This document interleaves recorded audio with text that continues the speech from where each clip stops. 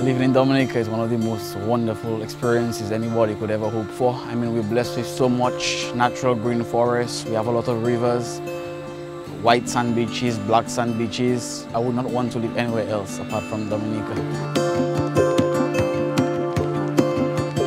Dominica is a beautiful, extremely unique island. So it's really the kind of jewel of the Caribbean. What struck me when I started working out here is the diversity that we can offer students. It's got hugely diverse habitats, 9 active volcanoes, endemic species, things that you just don't find anywhere else on the planet. Then adding in things like the whales that you can see here, and then we have the coral reefs. Really, for a school student to be able to experience all these different types of research, I think is extremely unique. It's such a great way to be able to show students what field biology is like and what Dominica is like as a country as well.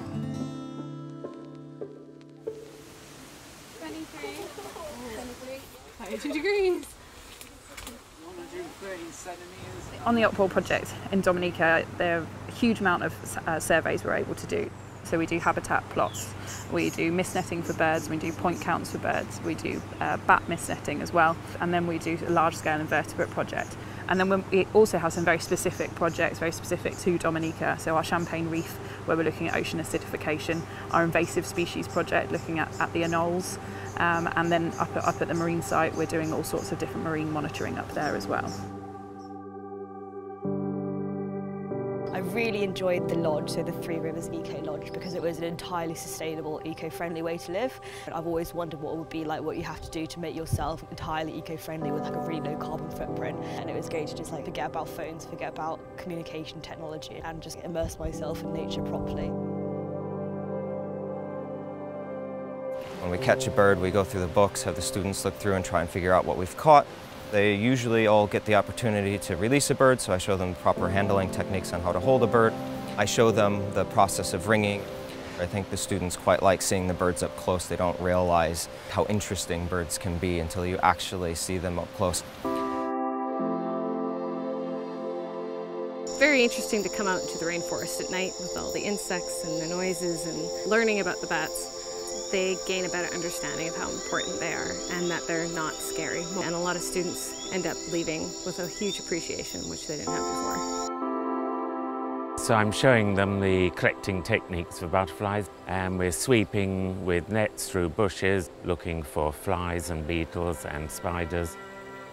They will go into the records and they will go into collection in the museum. Students will be contributing to the science of entomology. Dominica is very unique in that it has the site at Champagne. Champagne has bubbles which are released by the volcano, and they actually have CO2. And this is actually a very similar process to ocean acidification caused by increased CO2 in the atmosphere. So when we swim across the gradient at Champagne, we, if you like, are looking into the future. We can see how reefs may look in the future when CO2 is at a higher level. So what's great about Opwall is that the students can actually help us collect this real data which goes towards our scientific publications.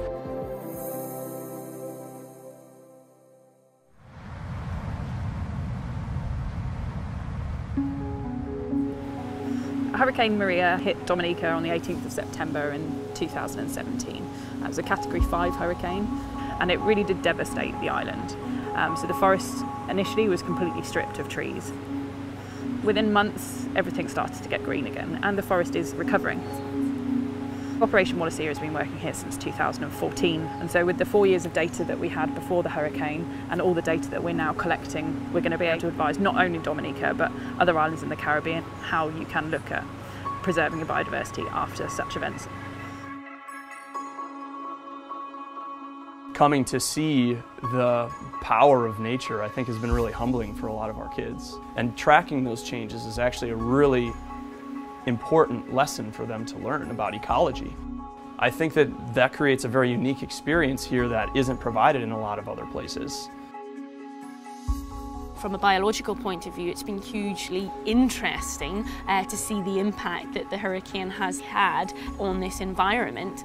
The data that the girls have been collecting is hugely important, and they feel like they're making a contribution.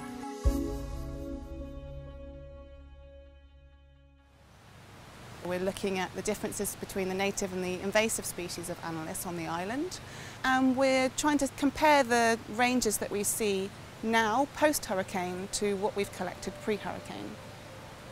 So the students spend much of their day essentially fishing for lizards. So they'll be taking body temperatures from lizards that they've caught in the field, and they'll also be taking environmental data.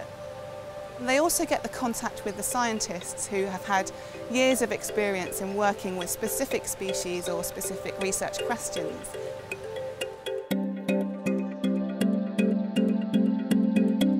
So we've had 1 week in the forest, and now we're spending a week here on the marine site at Fort Shirley, and they're doing an awful lot more snorkelling and diving in particular.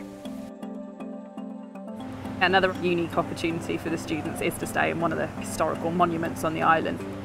We actually stay in Fort Shirley, which is a 17th century fort based in the north of the island. So students, once they arrive, will have a ton of options for their marine activity of choice. It involves scuba diving for certified divers. It involves snorkeling. It involves getting their open water certification. So students have the ability to learn how to dive in beautiful Dominica. So all you need to do when you come here is have a love for the oceans, and we'll have something for you to do. In terms of daily tasks, we do different things with them, so kind of introducing them into the marine life to start off with, kind of showing them what they're going to see, and then we also kind of take it a step further and show them how to conduct scientific surveys as well, so we can monitor how the reef is recovering after Hurricane Maria. I just love the water, so diving today was really fun. I think this only pushed me more into doing the advanced open water and doing trips like this, hopefully, you know, helping out or just being it more in nature, understanding it. It really just makes you appreciate the world around you.